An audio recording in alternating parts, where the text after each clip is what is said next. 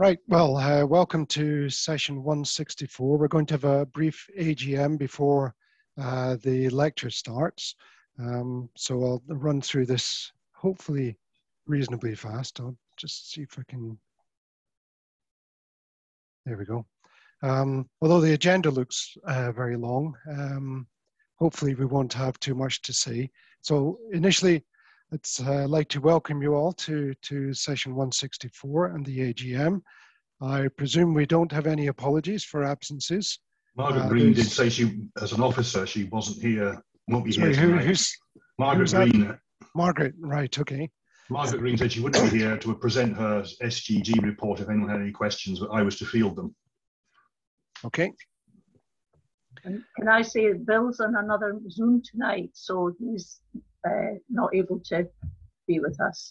Okay, well, hopefully you'll be able to fill in for him. Right. I'm sure we'll all be there to help out if there's any questions relating to the website. Well, thank you very much for all the apologies. Now we go on to the approval of the minutes. Has anyone got any comments or corrections to the minutes from last year's AGM? Yeah, they were included in the newsletter that members should have received. Yeah. So in a lot of cases, it might be worth, if anybody does have any comments to make, just to email the next president. That might be a way around that. Now, approval of the accounts, that was also in the newsletter and the proceedings. Well, certainly in the newsletter, wasn't it?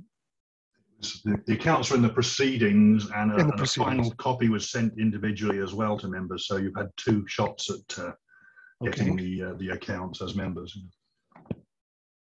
So if there's no questions or comments on that, we'll assume that they've been approved.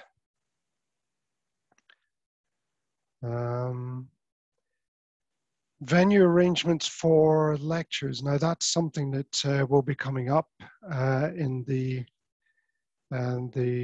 next year. We hopefully will be starting to have face-to-face again, and we'll probably be using the Boyd Orr building, which is immediately beside the Malima building, which is what the Geology department is now called. So we'll no doubt inform you of that closer to time once we know exactly what's happening. Do you want to say something? Yeah, I think there's some slides behind. You've got slides for these things which you need to sort of move on to, I think. Right, okay. I looked at your slides. You've got some extra slides for each of these. The accounts are slides as well, I think. Okay, so the reports from the council officers.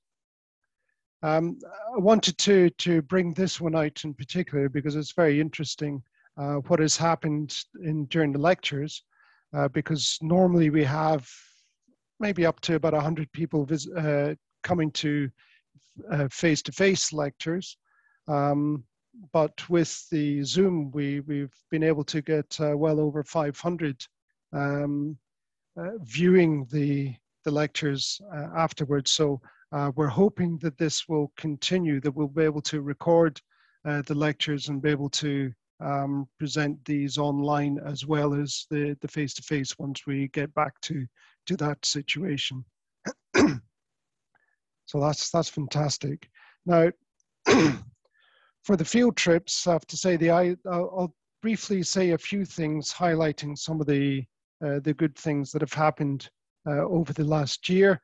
The Islay field trip in September was very successfully run by Maggie Donnelly and led by David Webster.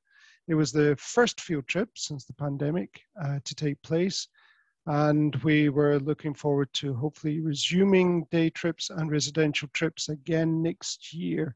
But you'll be hearing about that closer to time once we know what's happening with the pandemic.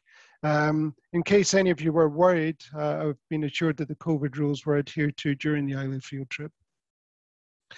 In terms of memberships, just a reminder, please make sure that you're up to date with your subscription payments. as there are a few who have not yet paid for this session.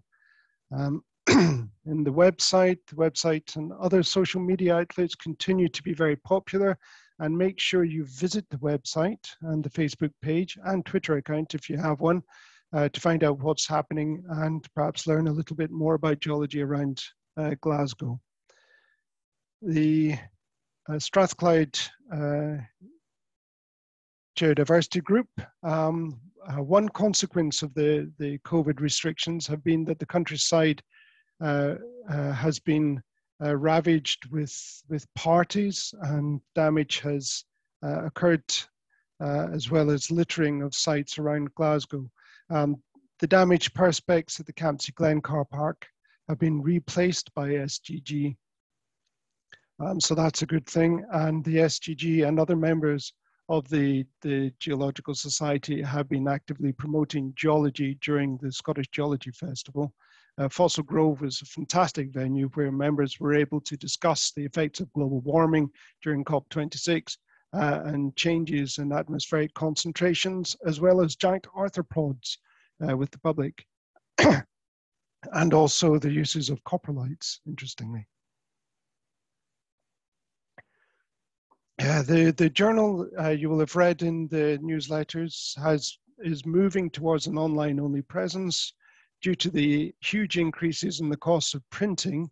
The effects of this will be further considered by Council in the coming year, and membership will be kept informed of any developments. And sadly this year, we've lost a number of members, and included in the proceedings are the obituaries for Alan Hall, Mike Harrismith and Don Bowes. Don was only last year awarded honorary membership status, and I have to say they will all be sadly missed.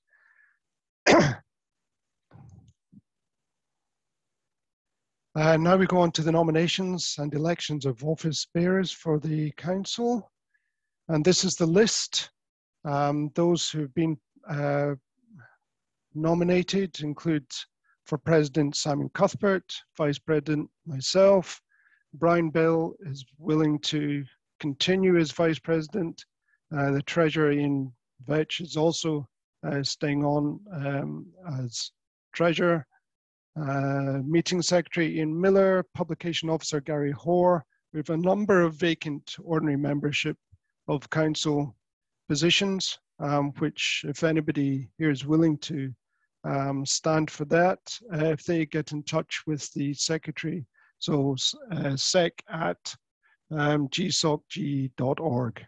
If you email him, we'll be able to sort something out. Matthew's status, I see his name is misspelt, is volunteered to remain as a junior representative, although he's starting to get on a bit. David Brown, as editor of SJG. Colin Braithwaite is willing to continue as an editor, and the independent examiner is Brian O'Neill. So these have all been proposed and seconded. So unless there is any objections, we'll assume that this is okay.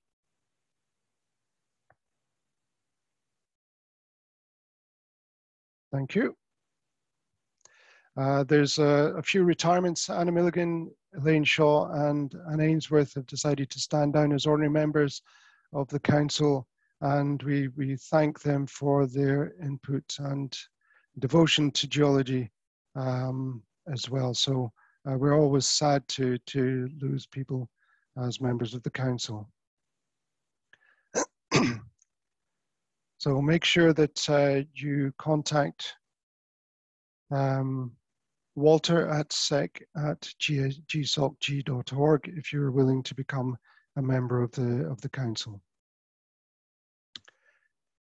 Is there anything else that needs to be said? If not, I would like to say a huge thank you to all members of the council who have gone above and beyond in fulfilling their duties in the face of the pandemic. In particular, I'd like to thank David Webster for the online talks, field visits that he organised, as well as Maggie Donnelly for organising a physical trip to Islay led by David. I'd also like to thank all those involved in public engagement events for COP26 and Fossil Grove, especially Margaret Green and the whole of the SGG team. Special thanks go to Walter Semple, who supported me throughout this period and kept me right on aspects of procedure and offered valuable advice. All going well, we will soon be meeting again in person. So thank you, and I believe that's me no longer president of the society. Could I intervene at this stage? Yes, of course, Walter. Because I think all of the members would want to thank you very warmly, Neil, for your all the work and your dedication as president, and for the immense good humor and efficiency which you've conducted the affairs of the society. I was looking back at the records, and I remember the meeting with the Edinburgh Society that you organised at Blair Scaith, which you may remember. Oh, yes. And you organised a sort of competition for finding fossils. And it was great fun, and finished up with a very delightful meeting in a local hostelry where we all got to know a wee bit better our friends from Edinburgh. And I also remember, I think the same year you were closely associated with the bringing of Dippy, the Diplodocus, to Glasgow. And there have been many events like that, and since then, and thank you very much for everything that you've done, and we look forward to continue to work with you in the future. Thank you very much for those kind words, Walter. I didn't want to be reminded of the Blair Scaith episode. It's almost Blair Scaith Gate, but it's not.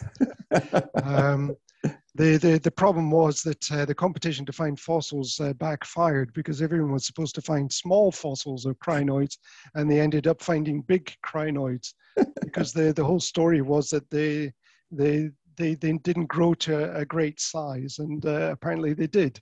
So that was a bit of a nuisance. Well, that was research then. Anyway, it was good fun.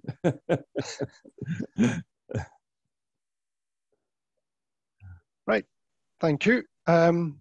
Over to Simon, I presume.